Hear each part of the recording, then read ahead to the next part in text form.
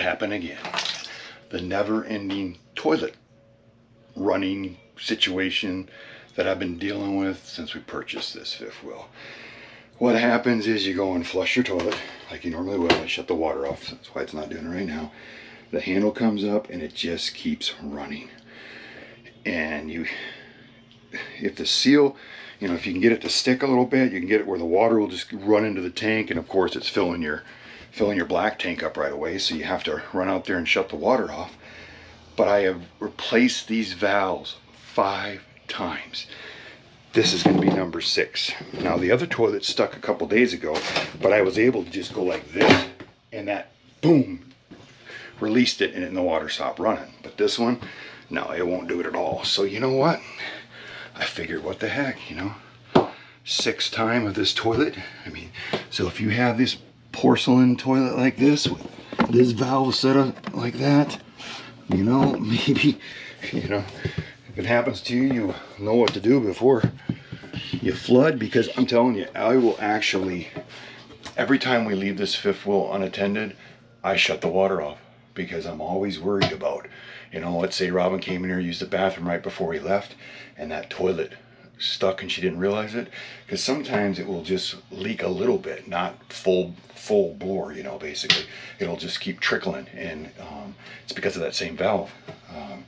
And you don't even catch it, because it happened to us. I mean, we had a river running through here when we first bought this fifth wheel. So, you know, and I've tried aftermarket ones. Let's see if we can get this camera where you can see. You can buy these at an RV store. Now I have both of them in here, and I've swapped them out with both of them all the time. And you'll pay like 40 some bucks, 45 bucks for one of these from the RV store. On Amazon, I think they're $22 or $24 a piece.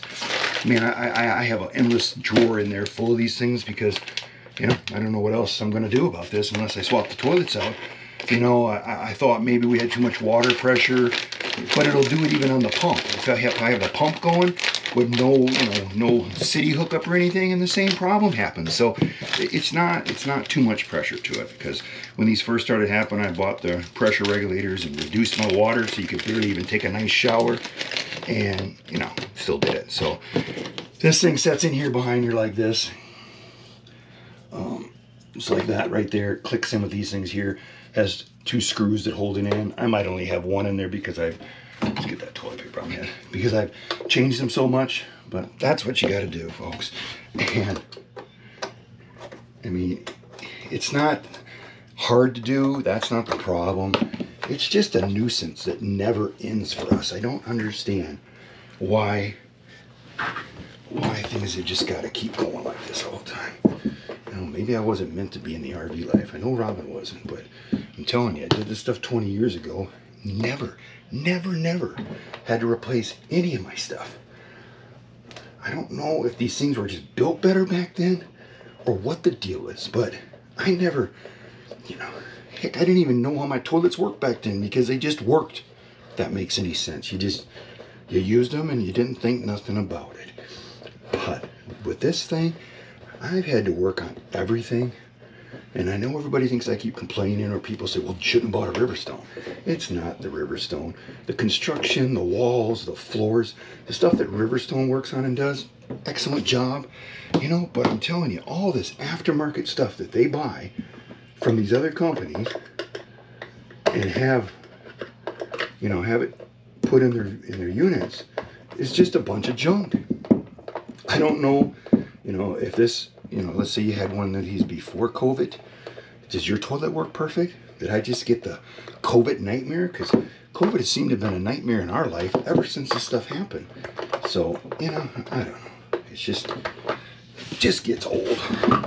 I had other projects that I needed to get done today because we want to get back on the road. And here I got to swap this out because it wouldn't shut off.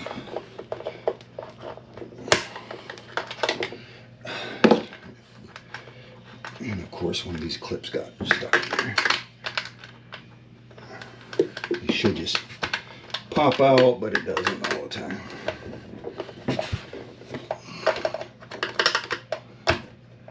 Isn't it funny how not put this on camera, and it takes 2 seconds. But that's the little piece that broke off. So, but now that I'm doing it on camera, you can see what happens. But that's all it is. So I'm sure that little plunger is just sticking and the water just keeps going. So, I mean, it's pretty basic. And like I said, I only have 1 screw in mine because it holds it in place.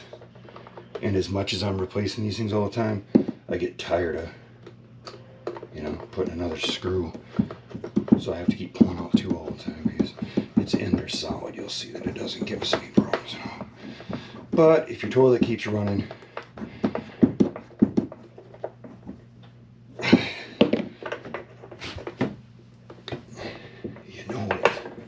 you know what to do now. I don't know if anybody had another video out there like this. I've never even checked because this was pretty easy to do. But I thought, you know what? Since I do a video about everything, might as well do a video about this one too. I'll have to get a pair of pliers and tighten that up a little bit more. I guess I forgot to bring them in. But I'll tighten that up and then I'll turn the water on and see if it doesn't leak again. So, but this is for you people that are wanting to get rid of your stick house and do RV life full time, or just live in one of these on property like we planned on doing that really didn't work out the way we thought it would either.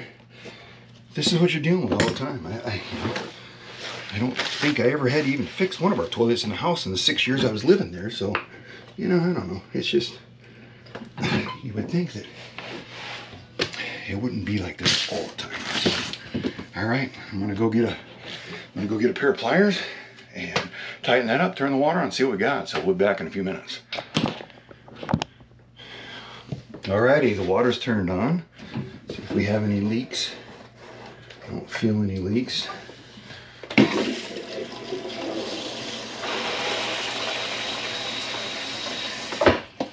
Water shut off.